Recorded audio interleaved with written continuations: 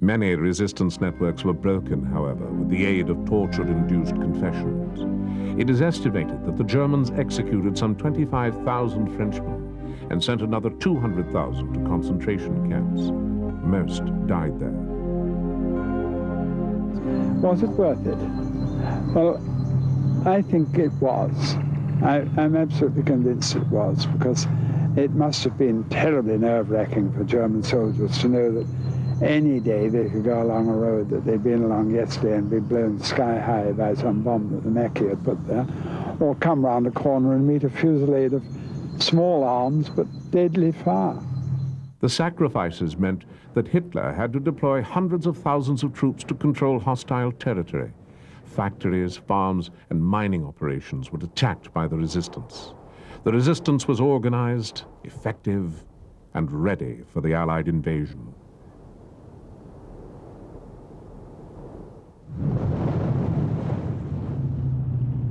The Allies landed at Normandy on 6 June 1944, 4 years after the German army had decisively taken control of France. Tough fighting, hedgerow to hedgerow, put the Allies behind their schedule.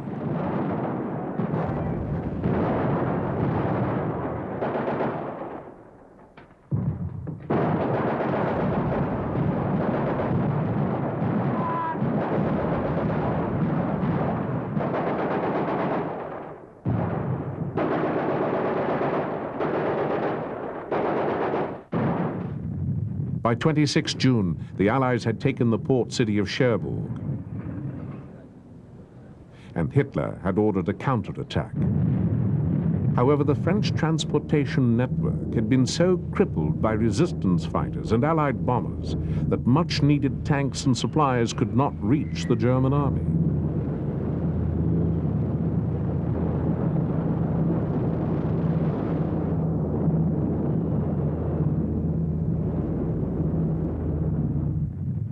And before supplies did arrive, the British mobilized another attack.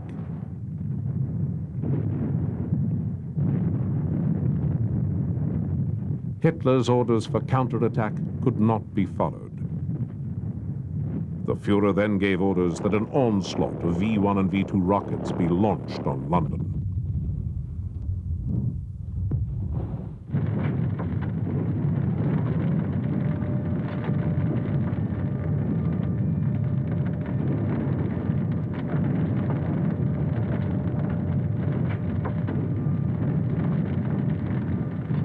Despite firestorms in London, Hitler's demand that the Allies be pushed back into the sea could not be satisfied. German casualties far outnumbered the replacements that could be sent to the front. As German prisoners were taken by the thousands, those driving German tanks and trucks were short 200,000 gallons of fuel each day. Only 400 tons of supplies were reaching the German front on a daily basis. More than 2,200 tons were required. As the Allies fought to annihilate German opposition, casualties were in the hundreds of thousands.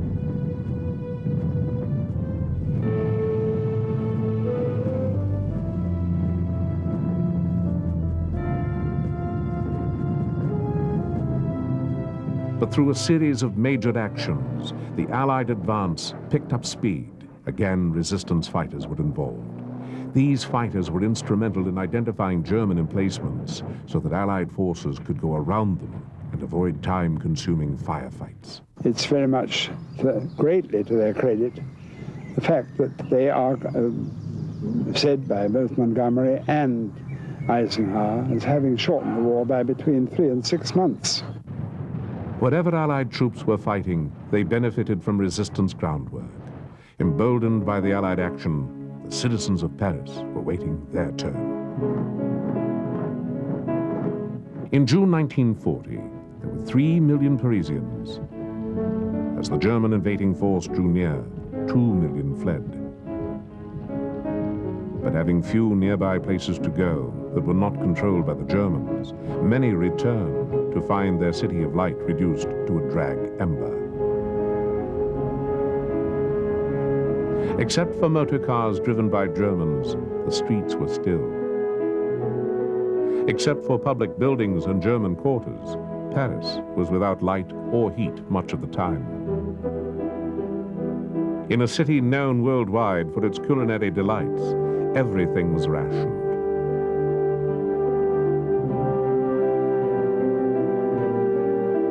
Unless you were German. The Germans had first call on the most desirable food.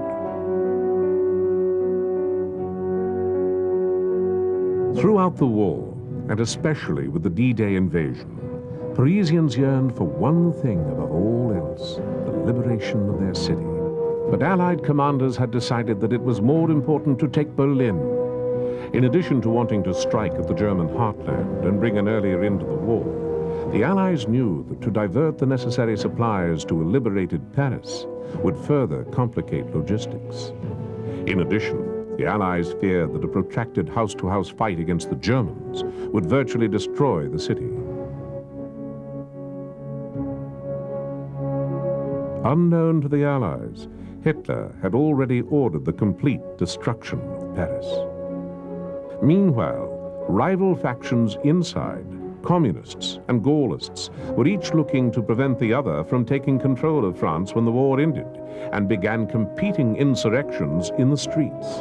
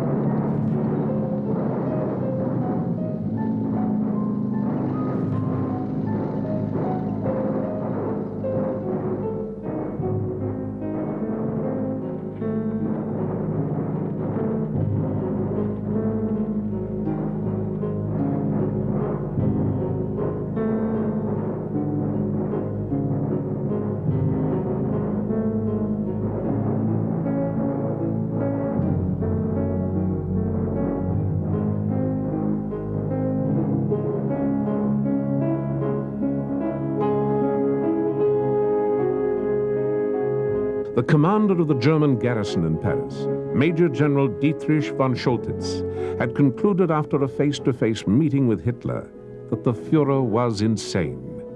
He ignored the order to destroy the city. But Choltitz had more immediate problems. Resistance fighters built 400 barricades.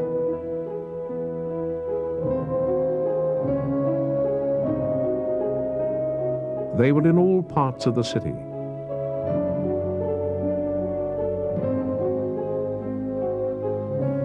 And at each fortress, Parisians vowed to make the Nazis pay for 4 years of barbarous treatment. To make the streets doubly impassable, Parisians tore up cobblestones.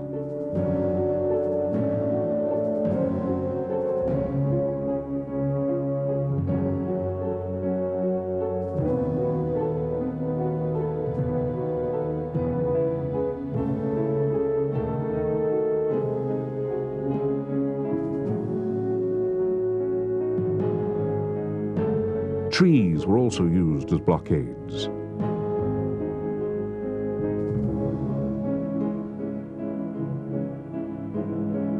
Motorcars and lorries piled high in boulevards and alleyways, hampering German movement. The barricades closed in around the Germans like a trap. The resistance made steady gains.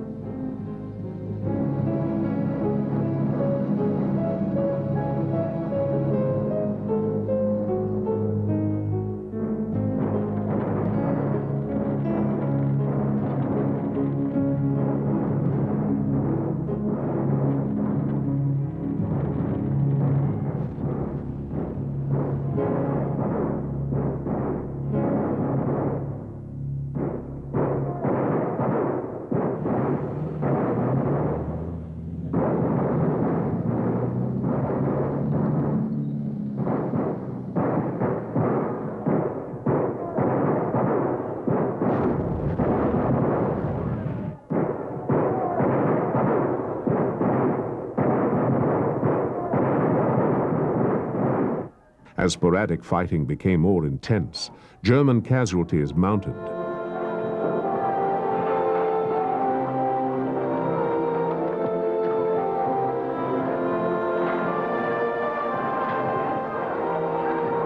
But, despite 4 years of often brutal occupation, Parisians helped wounded German soldiers as often as they helped one another.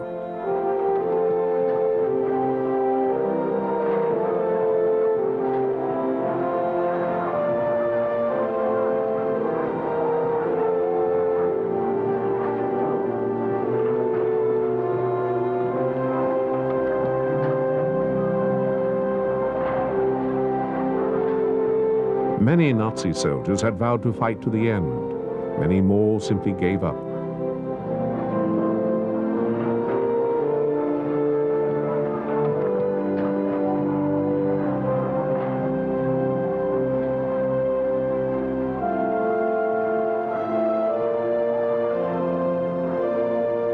Tired and scared, many appeared relieved that their fight was over.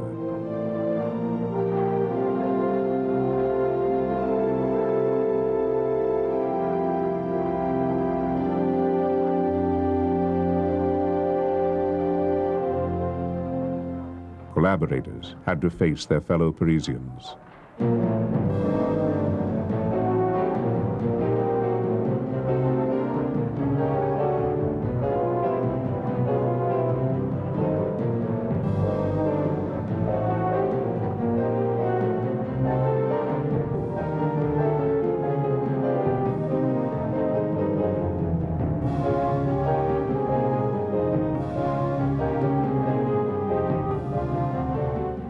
Including Marshal Pétain.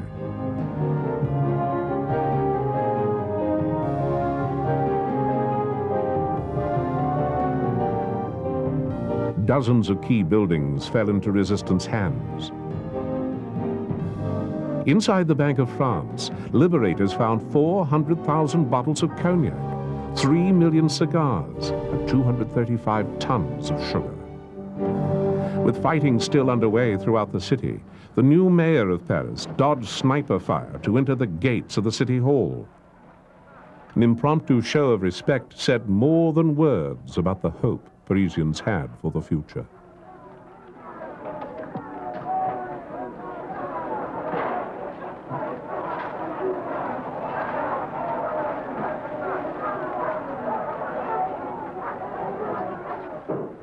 With fighting still raging in the streets, General von Choltitz looked for ways to prevent further bloodshed and save Paris. He allowed a delegation led by a Swedish diplomat to cross German lines and meet with the Allies. This was to encourage a speedier attack on Paris.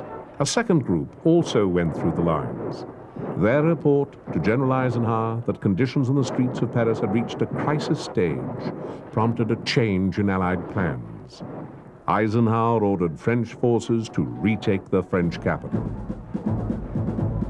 With word of the new plan, jubilant Parisians prepared for the Allied push into Paris by capturing German weapons and equipment.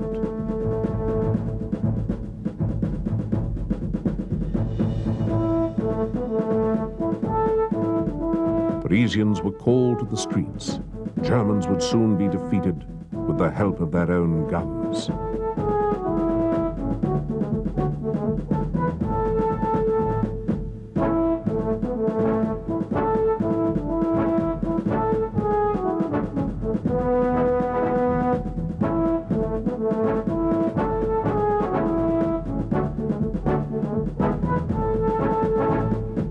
Parisians also liberated some of the food taken from them by their German captors.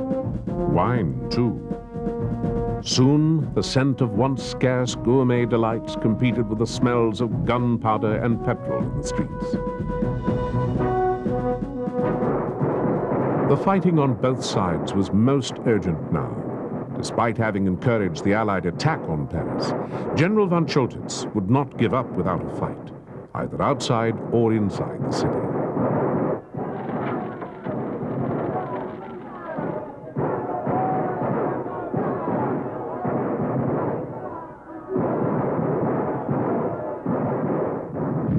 German artillery bombarded French troops on the outskirts of Paris, a small French tank detachment discovered an opening in German defenses. It rolled unhindered into Paris at 9:30 at night. By the next morning, 25 August, the French 2nd Armored Division, led by General Leclerc, entered the city with the U.S. 4th Infantry. All along the way, the French expressed their joy.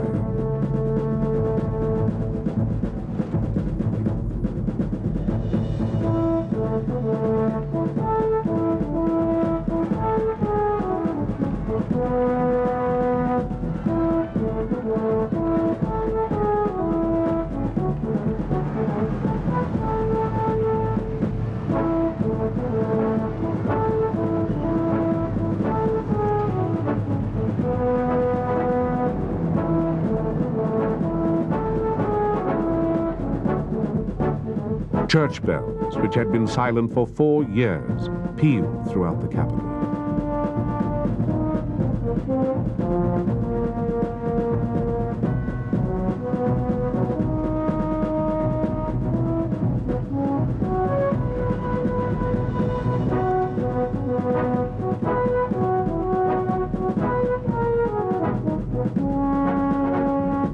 But when it came to barricades, Parisians had done their jobs too well.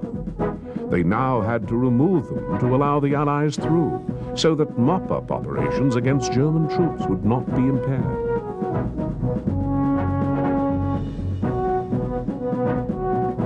French forces were given the primary responsibility for the fight ahead.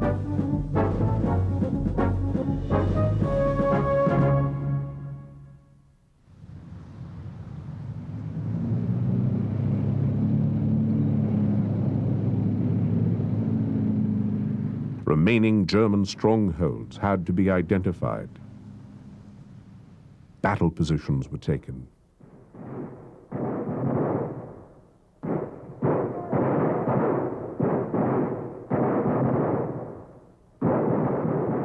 Snipers were an ever-present danger, but Parisians had to be there to see for themselves the long-anticipated liberation of their city.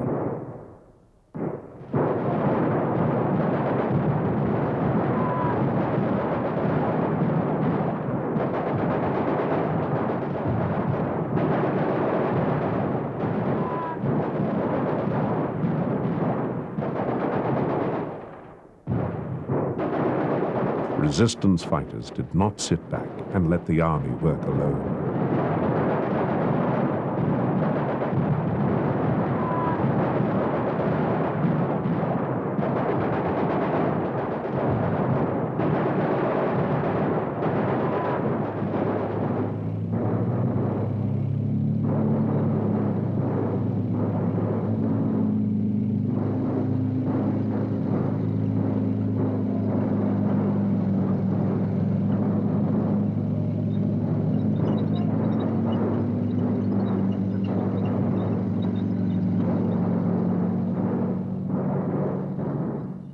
The atmosphere was surreal. One street was quiet, while in the next, a fight was raging. Unfortunately, discipline was lax, and casualties among the liberators were high.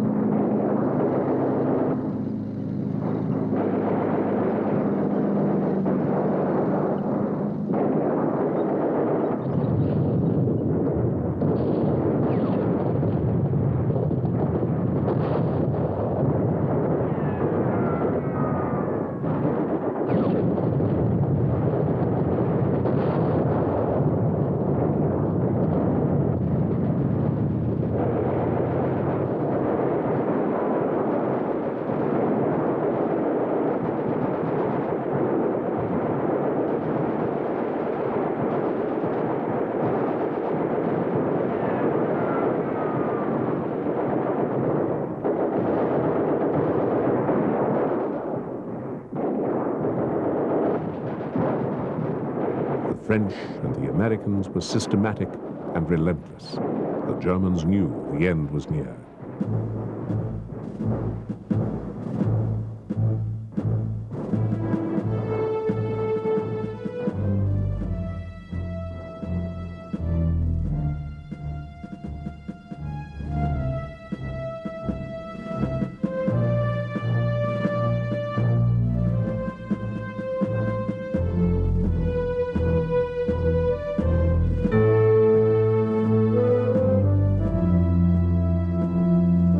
What began as a trickle of surrendering Germans became a torrent.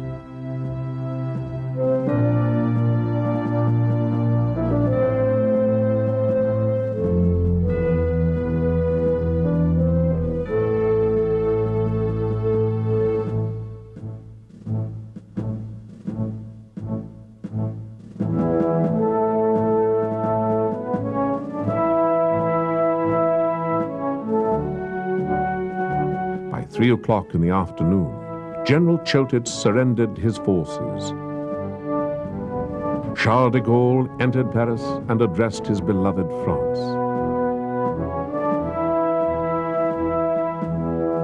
Electricity was in the air as thousands thronged to see and hear for themselves the fulfillment of their dreams.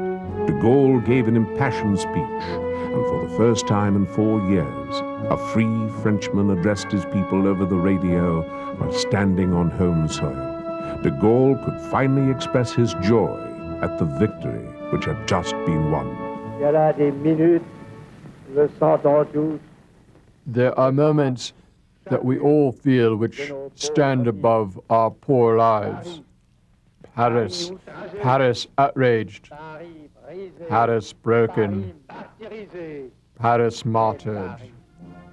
But Paris freed, freed by itself, freed by its people, with the help of the armies of France, with the help and assistance of the whole of France. That is the France which fights, the only France, the eternal France.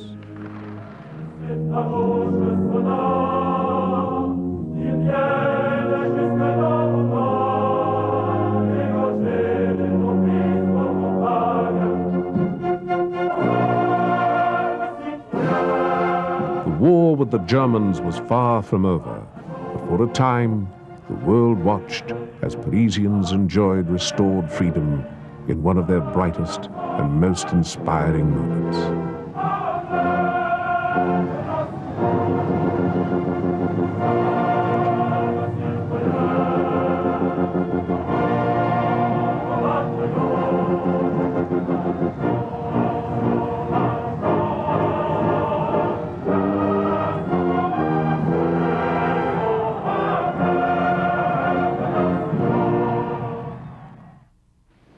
Five decades after the war in Europe, veterans still walk down the streets of Paris and recall the famous battles fought in 1944, though future generations may not appreciate the sacrifices made during those glorious days.